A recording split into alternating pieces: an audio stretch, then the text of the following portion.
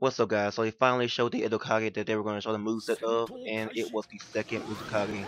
Now I was hoping for it to be Mu, but the fans like the second Mizukage more. So overall, his combos, like they seemed short to me. Like I seen the one I think was up combo. It seemed kind of short. His grab is downright terrible. He just grabs you, looks at you for a second, and did a headbutt you.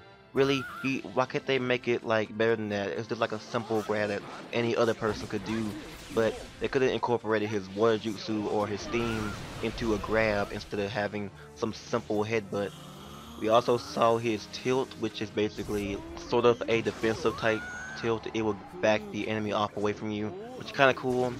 And he does have, and I think his shuriken throws are these water bullets, which is can be extremely spammable.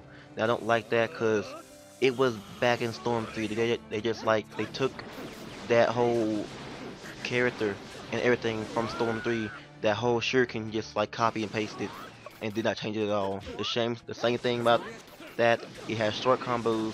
Well, he has short combos, and he has a spammable water bullet, which is kind of really not good. They also show off his ultimate jutsu, which is basically the clan popping up in front of you, and it puts you in the ultimate jutsu. We've seen that before, and yeah, I thought it looked pretty cool. It's like a really flashy and new ultimate jutsu, and I like that. So overall, the character doesn't look too good, and I don't really like it. So thank you guys for watching. Tell me what you guys think about the second Mizukage, and I'll catch you guys later. Peace.